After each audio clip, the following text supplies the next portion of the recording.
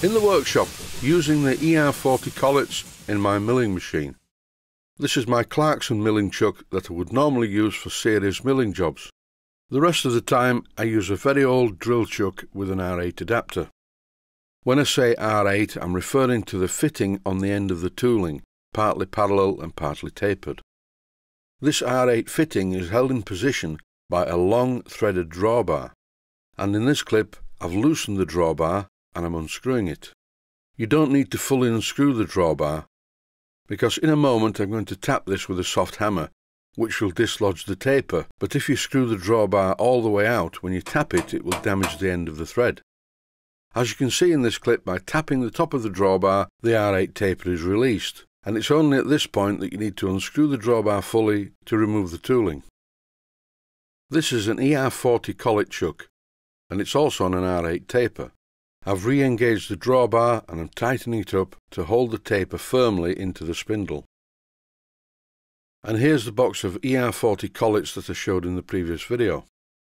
For this test, I'm going to use a 3/16 of an inch diameter slot drill that's designed to hold a drill or a milling cutter or a piece of bar which is 3/16 of an inch in diameter. The spanner that came with the collet chuck is very accurately machined, so you have to very carefully manoeuvre it into position.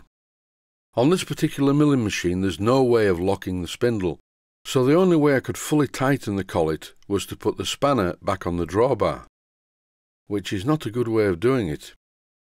For this test I've put a piece of silver steel in my rotary table. Now silver steel is quite hard metal to cut. It's nowhere near as soft as mild steel. So I thought it would be a good test to see how these collets perform. I could have used a piece of brass, but that wouldn't have been a good test. Apart from testing the ER40 collet system, I also wanted to see how good these milling cutters are. And so far so good. The milling cutter is milling the piece of silver steel. And I don't wish to be picky or anything, but I don't like the noise it's making. If I was using my normal, very old tailstock chuck for this job, it wouldn't make a noise like this. Something is loose. To be fair though, I am milling it dry. I'll put a bit of oil on the cutter. Once I applied the oil, the tone changed, but then when I applied the pressure again, look what happened. The problem is the collet isn't tight enough. I cannot tighten the collet because I cannot lock the spindle. With the spanner back on the drawbar at the top of the spindle, I re-tightened the collet chuck and carried on taking quite a heavy cut on this piece of silver steel. There's also a bit of movement on the rotary table, which is not the best quality rotary table I've got. But then again, this is a cheap rotary table. The Vertex rotary table that I have is an expensive one. There is a big difference. When you're buying tooling, you have to buy tooling relative to your pocket, but all I can really say is, if you buy the best, you'll only buy it once. These ER40 collets, for instance, were not expensive, and they are very good quality. I'm quite pleased with them. If only the chuck had a slot for a spanner on the main body of it, then I could hold it solid while I tightened the collet in position.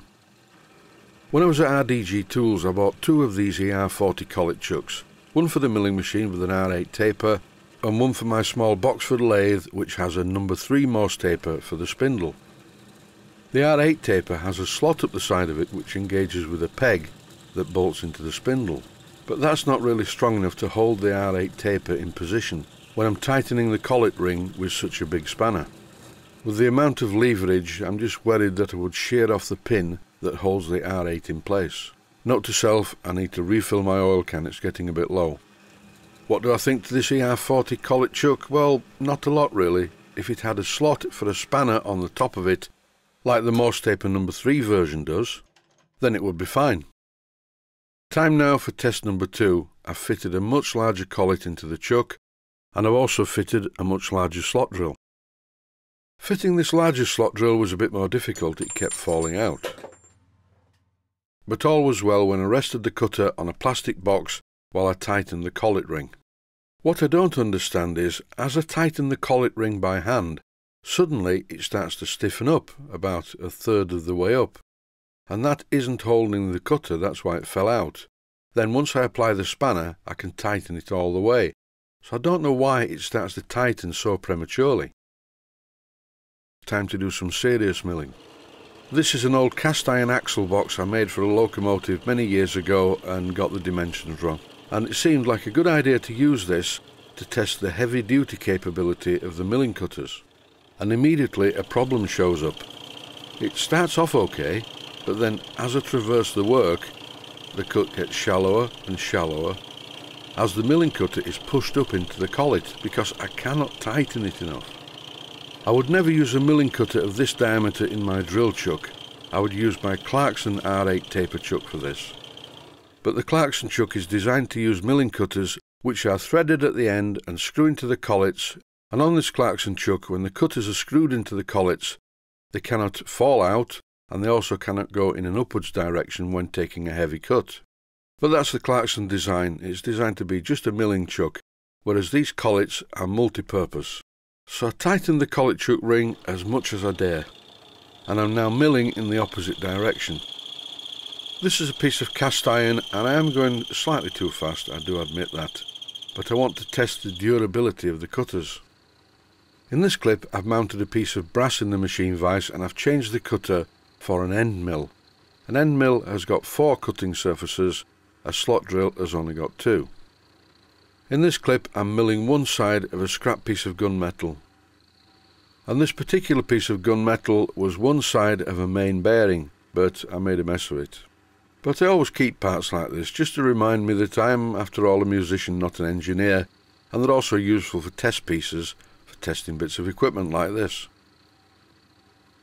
Well, the milling cutter seems to be milling this without event. It doesn't seem to be going up inside the collet, but I can't say I'm over impressed with the finish.